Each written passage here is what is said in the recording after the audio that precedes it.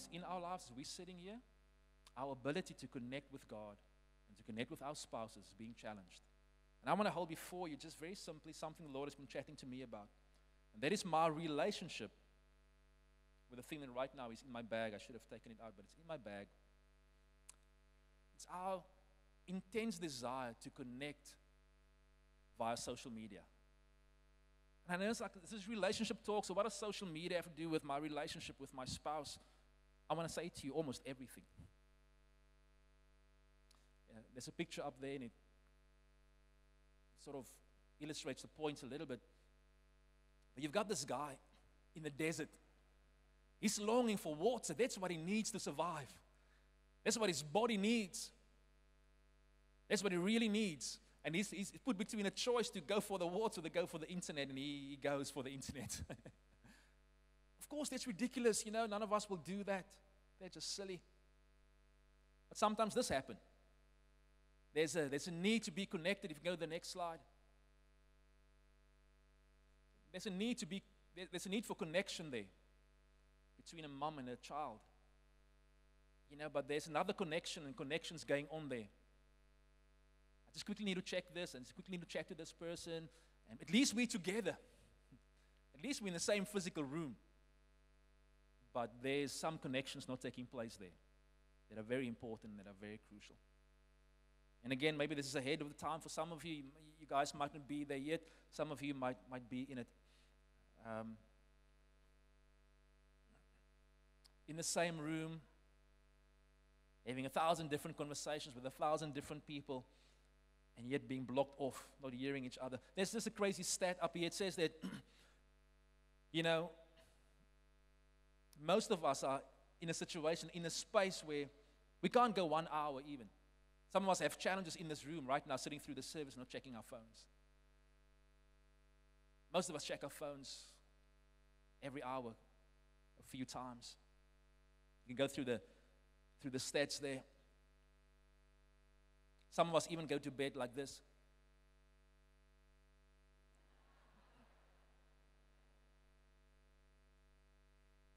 Some of us maybe wake up that way.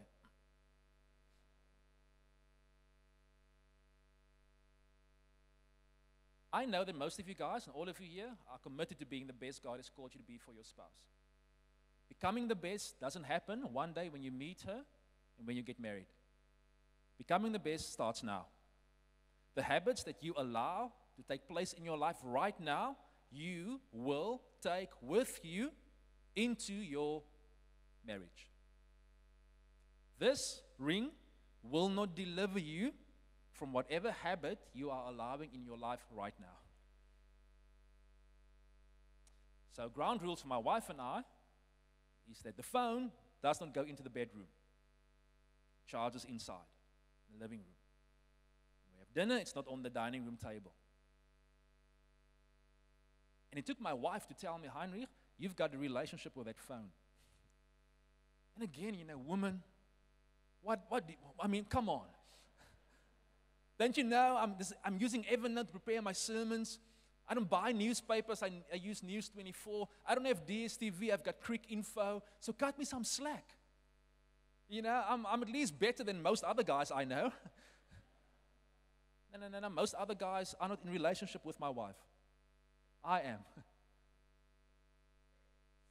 And I need to give to her what she needs.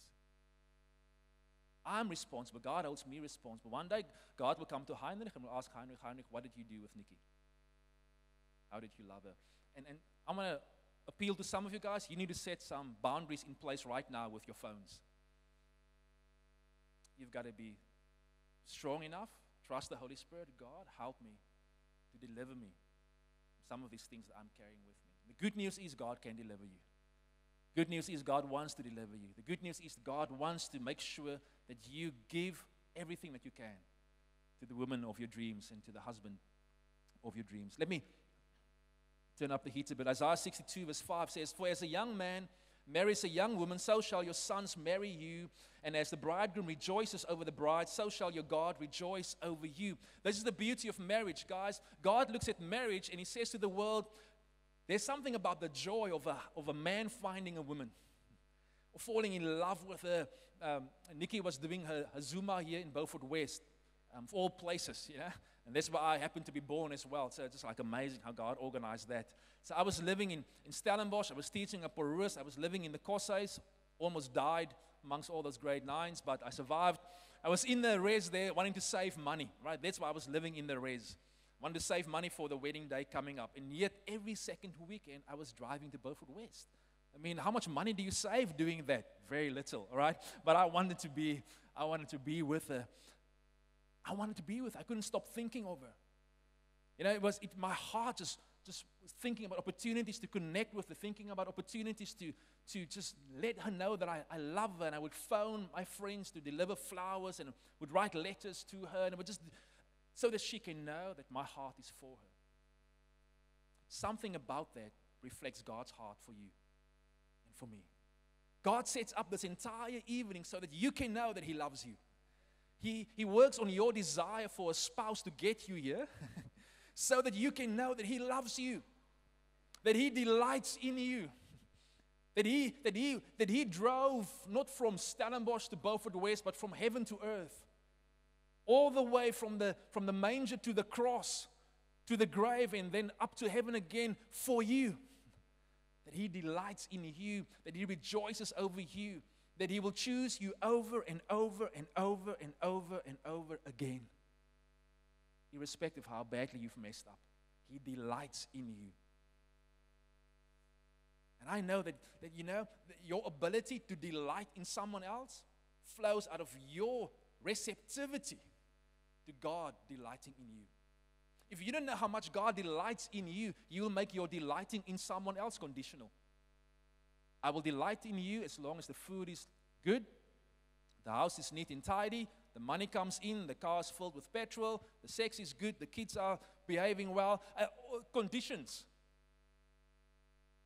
But if you know the grace of God that delights in you, not because of what you have done, but because of what He has done, and that you are in Him, then that brings a dimension to your relationship with your loved one. It takes it beyond conditions. So what's the best thing? What's the best preparation you can do for meeting your husband? Fall more in love with Jesus.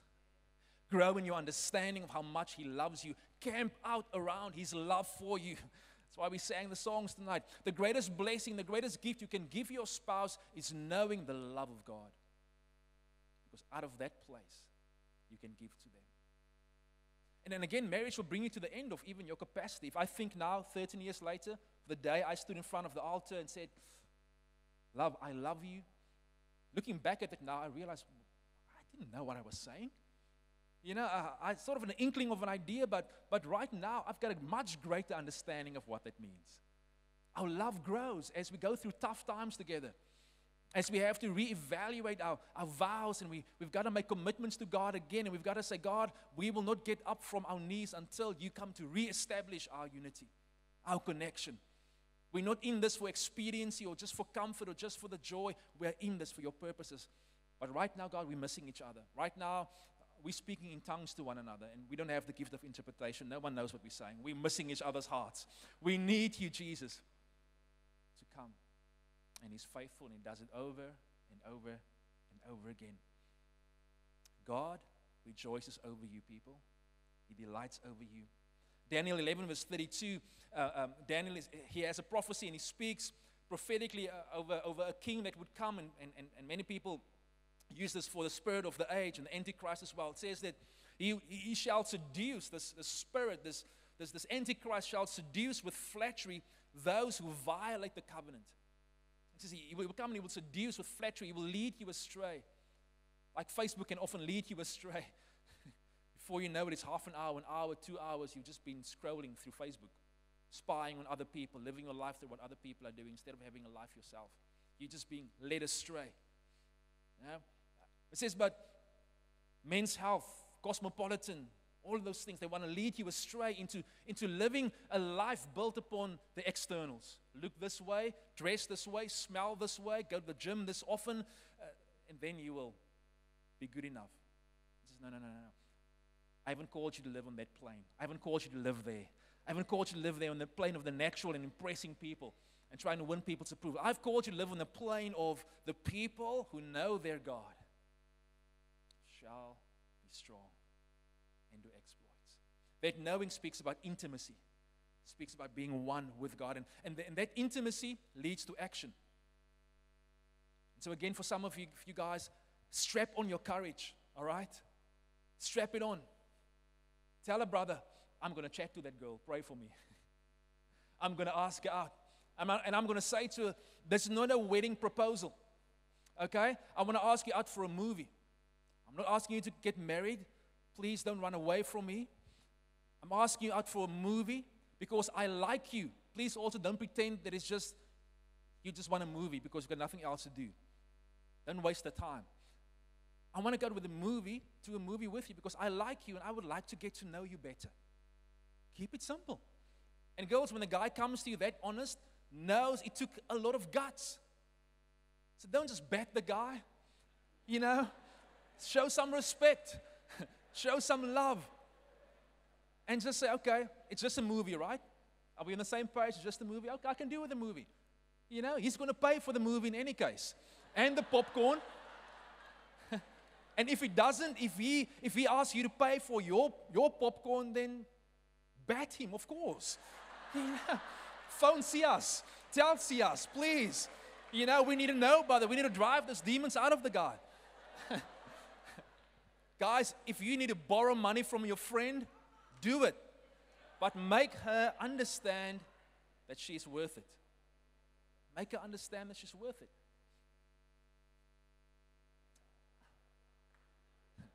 One of the greatest challenges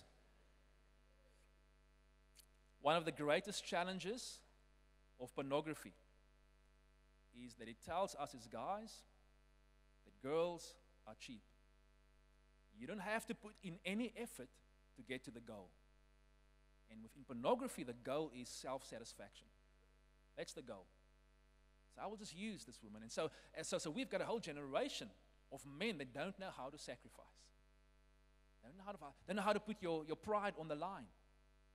And guys, you will only be happy if you are the warrior God has called you to be. Nail your colors to the mast. Say, if I die, I'm going to die fighting. I'm going to go down in a blaze of glory. I'm going to go out and spend my last money on this movie and this popcorn, and I'm going to fast for a week. But I'm going to do it. And then I'm going to phone her and let her know, thank you so much for coming with me to the movie. Hope you had fun. I had fun. And when you ask her out, don't text her. Would you like to go in a movie? Phone her, ask her. Show some.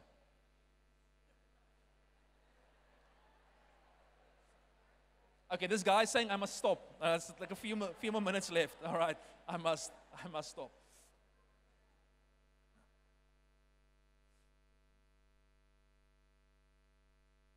Jesus was a man that wasn't afraid to show his love, to show it to us publicly. And I believe that the world waits for men who will do that. The world waits for women who will allow men to do that. So when a guy wants to pay, don't insist on paying, girls. He wants to give you something. Allow him to give it. Allow him to be the man. Allow him to open the door for you. Allow him the opportunity to be masculine. Allow him the space to make mistakes as well. He's still figuring this out, all right? There's no manual. I mean, you don't even understand yourself most of the time. So how can you expect...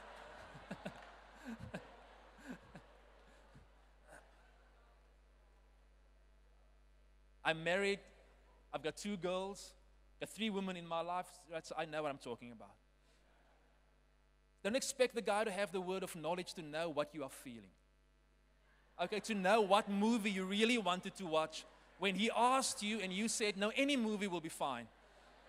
And now you're upset with him because he took you to watch Tarzan. Don't do that to the guy. Help him. Help him. We need your help. Amen, guys? We need your help. Be honest with us. Tell us this is what you like. And then celebrate whatever little bit He can give you. Celebrate whatever little bit He can give you right now. Don't compare it to the next guy or the other guy. Celebrate what's in front of you right now. Irrespective of whether the guy becomes your spouse or not. If you cultivate, ladies, the art of celebration now, with the men around you and the things around you now, that is one of the greatest gifts He will take into your marriage one day. Celebrating your husband. The world is tough. Bringing home the provision, it's tough. It's a tough world. And many of you girls, you will work in those environments as well. But for men, there's a lot of identity we attach to our work. When the man comes home, he wants to know there's a place where he gets celebrated. Even before he's done anything worthwhile. Celebrating. Before the house has been paid off, before the honeymoon, incredible money has been spent, before all of those things, he's being celebrated for who he is. So how do I finish this off when I'm only halfway through my slides? 2 Kings 20. Isaiah the prophet comes to King Hezekiah. King Hezekiah was one of the last kings in Israel before the Babylonian captivity. Okay, and the Lord just healed him miraculously. He was almost ill. He prayed. God saved his life, added, 15 years or so to his life. Then Babylonian emissaries come. You know, like in Sparta, they send the Persian emissaries to Sparta. But then it goes to Israel. Babylonian emissaries come. And this king does something that upsets the prophet. And so the prophet comes to Hezekiah and says to him, what did these men say and from where did they come to you? And so Hezekiah says, they came from a far country, from Babylon. And he said, what have they seen in your house? This is before the Babylonian captivity. This is before the Babylonian kings decided that Israel is a country worth invading and worth capturing. They come to this king. And this king does something very foolish. He takes them on a tour. Hezekiah answered, they have seen all that is in my house. There's nothing among my treasures that I have not shown them. So what happens? He exposes treasures before its time. And he exposes those treasures to the wrong people. And so his people, his nation, gets taken captive. Because he exposed the secret, beautiful things of the house of God that should never have been exposed. Some of you in this room need to make certain quality decisions concerning the treasures that lie locked up in your heart.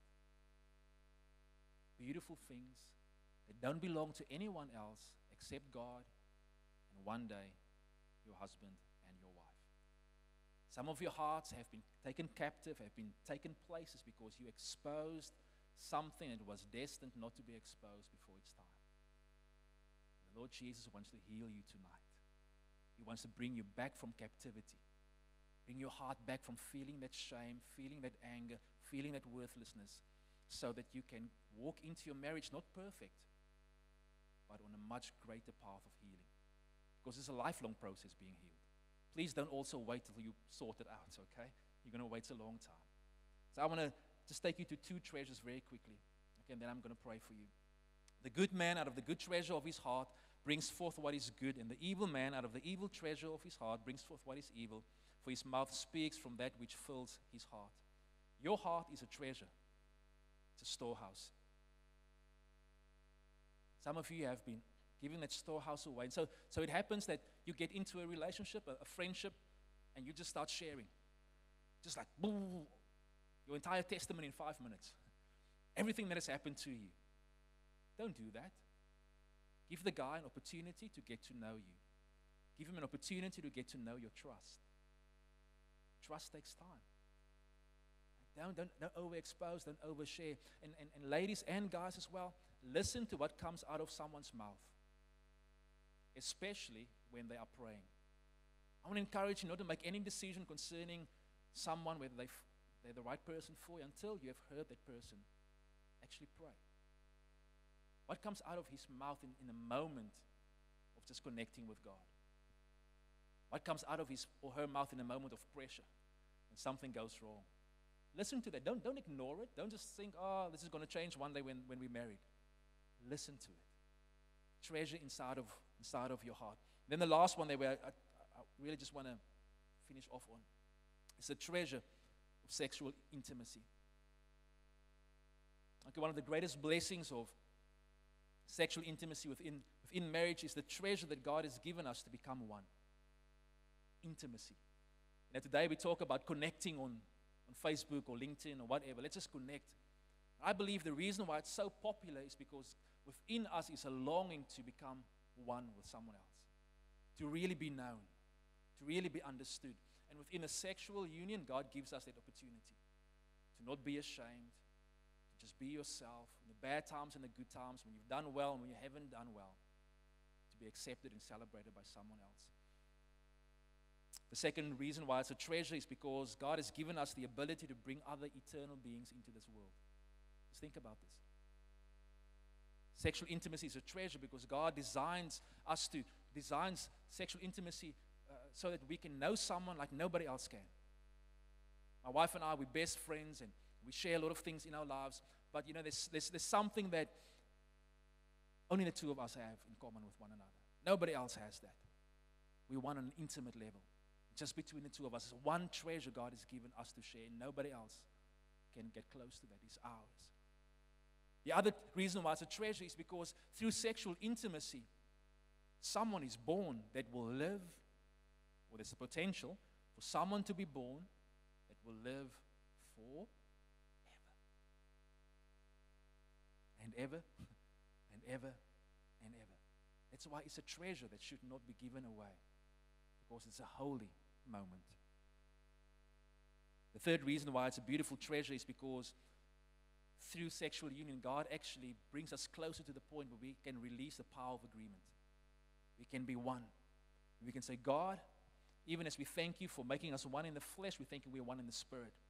We thank you that even though we disagree over a few things, we are united around, we will not miss your purpose for our lives. We come into agreement and we stand in faith that your purpose for our lives will be established. The devil has come to rob some of you of your ability to connect with God and to connect with the people around you. You've lost your treasure of intimacy. He's come to rob some of you of your desire to see people saved because you've fallen sexually. The root actually is your shame. And you don't feel you can be productive anymore. You fear becoming a mom or a dad even. Tonight God wants to heal you. He wants to set you free. For some of you, you live in isolation. You don't know the power of agreement.